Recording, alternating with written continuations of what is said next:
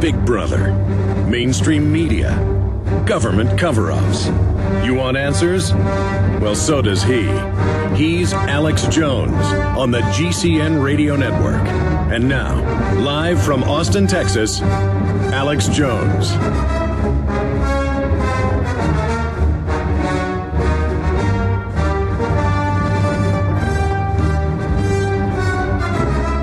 Welcome, ladies and gentlemen. Welcome, and thank you for joining us. It is Wednesday, the 18th day of August, 2010. Congressman Ron Paul is set to join us coming up in 30 minutes from now on a host of issues: the economy, the buildup towards war with Iran. Will he run for president in 2012? We'll be discussing it all, and the fact that Obama's approval ratings continue to exponentially plunge. We will be discussing it all coming up today. Let me go over just some of the stacks of news that I have here in front of me. Poll shows opposition to Iraq-Afghanistan wars has reached all-time high, so they're getting ready to expand things into Iran and Pakistan. Speaking of Iran, desperately seeking accommodation, Iran offers U.S. chance to build nuclear power plants. So now Iran has offered to let Brazil do it or have the Turks do it or the French do it. Now they're saying, okay, America, you can come in and do this. We need this nuclear power. We only have refineries for half the gasoline we need. And instead of trying to put sanctions on us to where we can't get the gasoline we need, we also want to export oil, crude oil. We need these reactors, so will you please come in and oversee the building of them so that you know they're peaceful? And the answer is, of course, absolutely not. That's not going to be put up with. Some really bad news here, militarily. Gulf states endorse military option against Iran. The latest development in the never-ending saga of Iran comes via the Middle East Media Research Institute, which states that according to Gulf states, the military option may be the best option to deal with the Iranian nuclear program as the contra-Iran, no pun intended, axis is now complete. The article also reflected the Gulf states' growing tension and concern regarding Iran's nuclear program and mentioned their proximity to the Bashir reactor because they're loading the fuel rods the next 3 days, and then if it gets bombed, it could be a Chernobyl-type situation. What is scary is that the straw man of military intervention is pretty much presented as a fait complete or an absolute certainty, and alternatives to military intervention are not even considered. And we've got Bahrain, we've got Mumbai, we've got Dubai, we've got Saudi Arabia, and many others coming out and saying that they want a military option, or they're starting to agree with the military option. And you've got all this hype for a strike. I mean, this is going to be bad for the economy, bad for the dead Iranians and Russian advisors that are going to get killed, bad for our country, bad for the economy, bad for our name. We just cannot have another war. We're going bankrupt. And we've got these big global corporations that don't care if we go bankrupt because they loan us the money out of nothing, that have dominated and taken control of our country. And it's really just that simple. And so the question here is, as a society, are we going to put up with this? We'll talk more about that coming up. On the economic front, U.S. says bankruptcies reach nearly 5-year high. That's from CNBC. Here is another report from USA Today and CNN Money. 22 cities in danger of double-dip recession. I mean, the whole country's in a depression, according to the economic benchmarks they used just 2 decades ago. They've just changed the economic rules. We had Dr. Paul Craig Roberts on yesterday, and he's written an editorial piece for Infowars.com, really a news piece, breaking down how they cook the numbers. So we'll be talking about that with Ron Paul as well. Also, Tom Fenton saying, why is Washington ignoring its biggest corruption scandal? Too few in Washington have been digging into the scandals behind the collapse of the government-sponsored entities, Fannie Mae and Freddie Mac, and their role in helping trigger the global financial crisis. And of course, who's at the head of that? Goldman Sachs, J.P. Morgan, Barney Frank, and others. It is all coming up today. Nancy Pelosi wants people investigated that are criticizing the Ground Zero Mosque. We'll be back.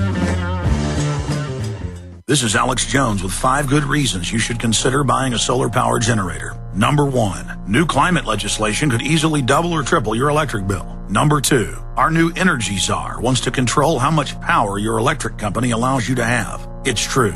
Total government control of electricity in the name of smart grid technology is coming. Number 3, in some areas of the country, the power grid is dangerously overloaded. And now new socialist legislation is only compounding the problem. Number 4, dangerous weather is always a threat to local grids. Every year, thousands of families lose their power from weather-related outages. Number 5, a solar power generator provides powerful backup insurance and peace of mind. Folks, I really believe in the solar power generators offered by Solutions from Science, one of my oldest sponsors. You can get more information at www.mysolarbackup.com. That's mysolarbackup.com. Remember, the government doesn't own the sun, so go to mysolarbackup.com or call 1-877-327-0365.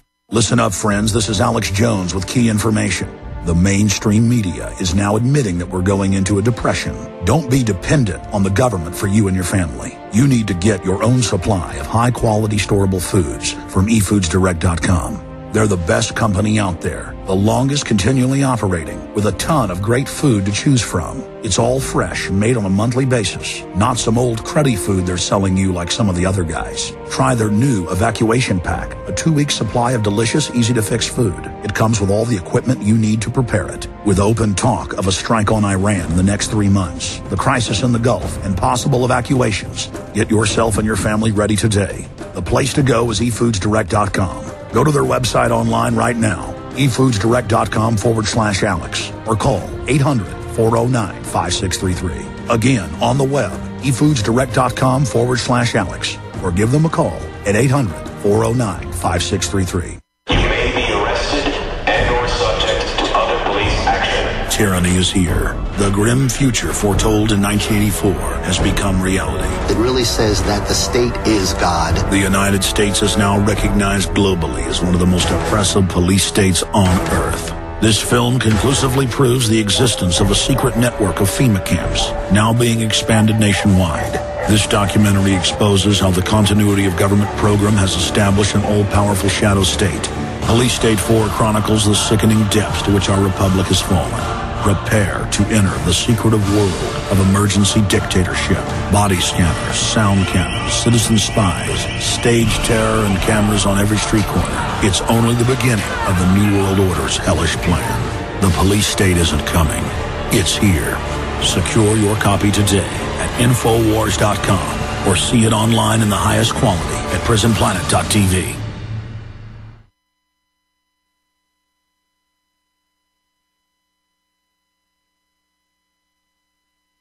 Information war. It's Alex Jones.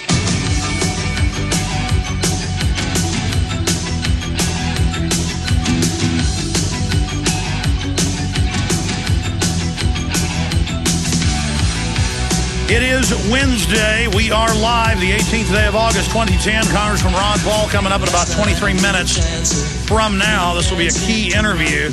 A whole host of important subjects we'll be able to get his report from Capitol Hill on. So that is coming up. And then remember Pastor Steve Anderson? About a year and a half ago, he was driving through one of these checkpoints, miles and miles, in some cases 100 miles into the United States. And they wanted to search his car with no due process, and he said no, so they beat him up really bad. Well, a court has thrown out the prosecution of the pastor. So that is certainly good news. And we've seen a lot of police brutality, but also security guard brutality on the news the last few days. And it's this tough guy attitude that police are being taught, that if an old lady or an old man or a person in a wheelchair who's paralyzed from the neck down, or a deaf person who's hearing impaired doesn't instantly respond, doesn't instantly follow orders, they can choke you, beat you in the head with batons, or taser you. And a lot of people are dying from this because they've got the police so hyped into this tough guy attitude via fear of the public that it's really creating an us against them scenario. We don't want that in this country. We want to educate the police. We want to educate the military, because in these type of systems, as countries and societies become authoritarian, the controllers count on there being division between the people and the enforcers. We need to reach out to the enforcers. You know, there's a reason the mainstream media always runs with these police brutality stories and hypes them up. That's done to create psychological division. And, you know, many years ago, I fell into this trap. I'm against police brutality.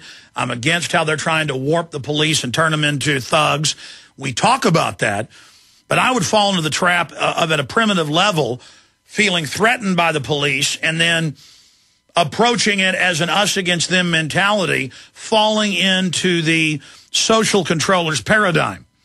We need to decry out of control police behavior, but at the same time, we need to point out they're being given this training and encouraged to do this by the federal government that has basically federalized most of the police departments in their funding and their training across the country. So we're going to be discussing that some with Pastor Steve Anderson coming up in the middle of the next hour. Of course, we'll have nothing but wide open phones in the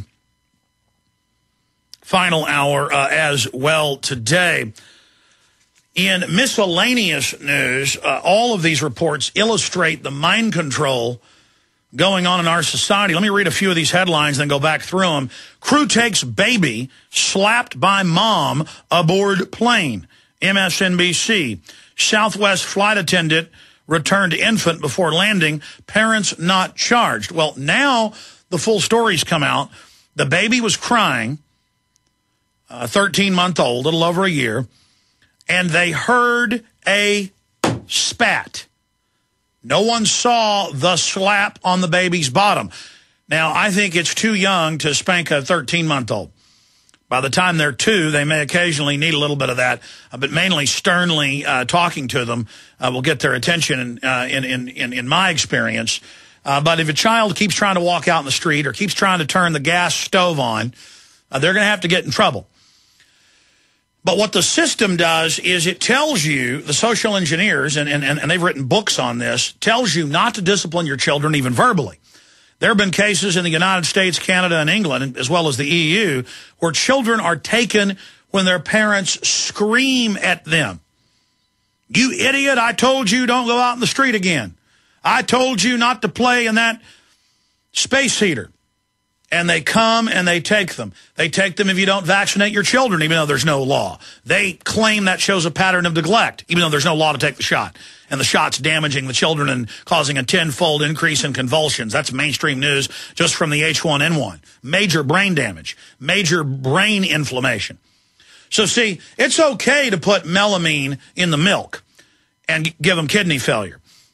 In the formula. It's okay to have most major plastics and receipts and printer ink having bisphenol A, massively increasing breast cancer, liver cancer, and, of course, accelerating early onset of puberty in girls, feminizing boys and delaying the onset of puberty and reducing fertility in boys, accelerating fertility in girls for a brief time, then resulting in reduced fertility and final sterilization. This is all done by design. That's okay. The government pushing Gardasil that they admit doesn't even protect you from papillomavirus that can cause cervical cancer. They admit on the drug insert doesn't protect you. They try to make it mandatory. It kills and maims a bunch of people. That's loving. Girls going into puberty by the tens of thousands every year at the age of 3 or 4 or 5, by the hundreds of thousands at the age of 7 or 8. That's not abuse. No, some ignorant parent being pressured to make their baby stop crying, spatting the 13-month-old. You know, this parent's ignorant, but they're a parent, and that's not abuse. The law says it's not abuse unless you cause harm. But instead, they train people not to show children boundaries, not to discipline children. If you send a child to bed without their dinner, if they're throwing fits or being bad, which is a good form of punishment, historically, to really get their attention, that's now a form of abuse. If you take your 10-year-old to church and they say they don't want to go, that's a form of abuse.